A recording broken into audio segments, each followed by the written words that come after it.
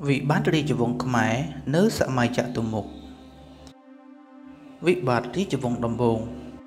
Sấy rìa chìa, khói pi làng krong liệt nơi chân năm 1469 mốt. Tái ta trên châm chật đặc nòm bật tế chiết. Ôi bán không càng rung rướng. Hỏi, trống miên mình sẽ càng bố. Sau đó đây bay càng lệch đã xiêm bàn dột. Trống liệp trong bật tế ôi miên sẽ thề rập hiếp. Có sang cầm lăng tốt. ត្រៀមសម្ភារៈនិងបង្កប់ឲ្យខ្លាំងដើម្បីធ្វើសកសង្គ្រាមជាមួយនឹងសៀមនៅឆ្នាំ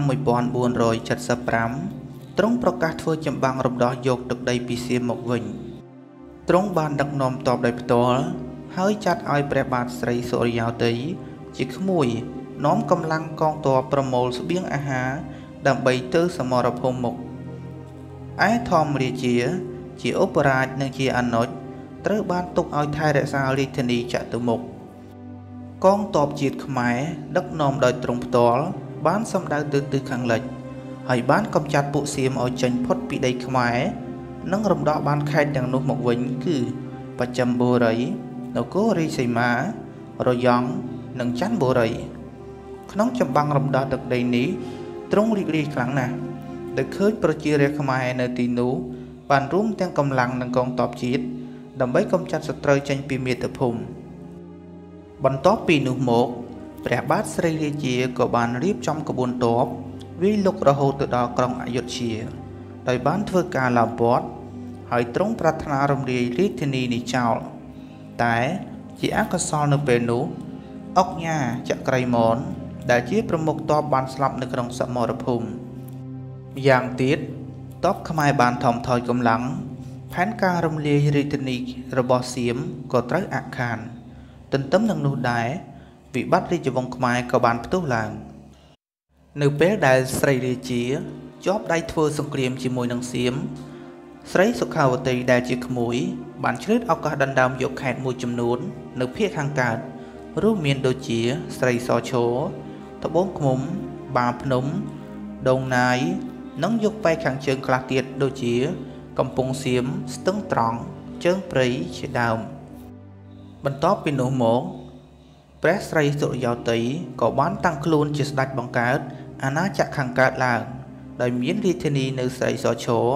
នៅស្រុកស្រីសន្ធរខេត្តកំពង់ចាមសប្តាហ៍ថ្ងៃមិនតែប៉ុណ្ណោះ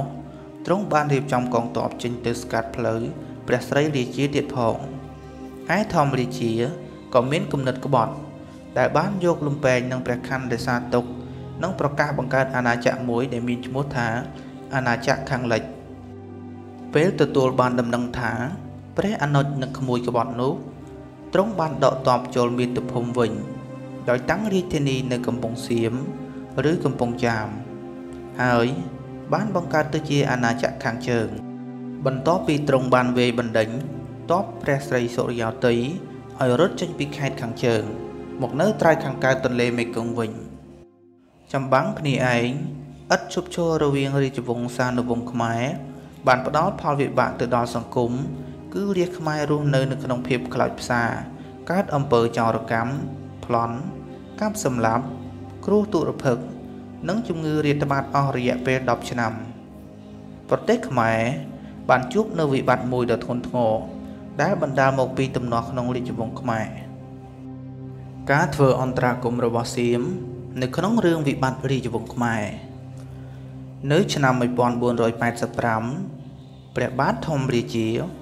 ដោយមានបំណងចង់សោយរាជ្យតែម្នាក់ឯងក៏បានលបលួចជាសម្ងាត់តាក់ទងជាមួយនឹងស្ដេចសៀមសុំជំនួយយោធានៅពេលនោះស្ដេចសៀមក៏យល់ព្រមទៅតាមសំណើដោយបញ្ជូនកម្លាំងកងទ័ពសៀមមកនៅក្នុងប្រទេសកម្ពុជាក្នុងលេសមកសម្រុះសម្រួលព្រះរាជាខ្មែរទាំង3អង្គ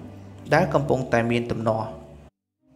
កងទ័ពសៀមមកដល់ក្រុងចតុមុខព្រះធម្មរាជាបានរៀបចំទទួលយ៉ាងអឹកធឹកហើយយាងព្រះរាជាចូលគង់ក្នុងដំណាក់បន្ទាប់មកសេនាបតីសៀមខ្មែរចាប់ផ្ដើមប្រឹក្សាអំពីផែនការកម្ចាត់ស្រីរាជានិងស្រីសុរិយោទ័យពេលដឹងអំពីសម្ព័ន្ធភាពស្ដេចសៀមនិងធម្មរាជាមកស្រីរាជាក៏ហៅទីប្រឹក្សាមកពិភាក្សាគ្នាទ្រង់យល់ថាត្រូវចងសម្ព័ន្ធភាពវិញទៅល្អ ព្រោះកម្លាំងខ្មែរបែកបាក់គ្នាឯរាជត្រូវរងគ្រោះនិងនឿយណាយក្នុងចម្បាំងអង្គប្រជុំបានសម្រេចយកផ្លូវចរចាដើម្បីបញ្ចប់សង្គ្រាមកងទ័ពខ្មែរសៀមចេញពីចតុមុខមកដល់កំពង់សៀមហើយព័ទ្ធបន្ទាយស្រីរាជាលោកអុកញ៉ាក្រឡាហៅមឹងបានចេញទៅជួបជាមួយនឹងព្រះចៅសៀមនិងព្រះធម្មរាជាដើម្បីទូលអំពីបំណងរបស់ស្រីរាជាដែលចង់សុំចងមេត្រីភាពស្ដេចទាំង3អង្គបានលើកពលចេញពីកំពង់សៀមមកតាំងនៅឧដុង្គក្នុងខេត្តសំរោងទងវិញពេលនោះដែរស្រីសុរិយោទ័យត្រូវបានគេសុំយាងមកឧដុង្គដើម្បីរួមពិភាក្សាបញ្ចប់សង្គ្រាមក្នុងឱកាសបើកកិច្ចចរចាដំបូងធម្មរាជាបានស្នើឲ្យស្ដេចសៀមធ្វើជាចៅក្រមផ្សះផ្សាទំនាស់ផ្ទៃក្នុងស្ដេចសៀមយល់ព្រមហើយសម្រេចយកស្រីរាជានិងស្រីសុរិយោទ័យទៅអយុធ្យាចាប់ពីនោះមកទំនាស់ផ្ទៃក្នុងក៏ត្រូវបានបញ្ចប់ក្រោយពីបានធ្វើអន្តរាគមន៍រួចមកស្ដេចសៀមក៏បានទាមទារយកខេត្តដែលស្រីរាជាបានរំដោះកាលពីមុននោះទៅវិញដោយឈឺព្រះទ័យចាញ់កលល្បិចព្រះអានុជព្រះបាទស្រីរាជាក៏ប្រជួនរួចសុគតនៅក្រុងអយុធ្យាទៅដោយបន្សល់ទុកនៅពញាអង្គជាបុត្រផ្ញើទៅនឹងព្រះចៅសៀមមួយឆ្នាំកន្លងមកស្រីសុរិយោទ័យក៏សុគតទៀតដើម្បីសងគុណស្ដេចសៀមធម្មរាជាបានប្រគល់ខេត្តខ្មែរនិងឆ្លើយសៀមប្រគល់ជូនសៀមវិញនៅបណ្ដាការជាច្រើនទៀតផង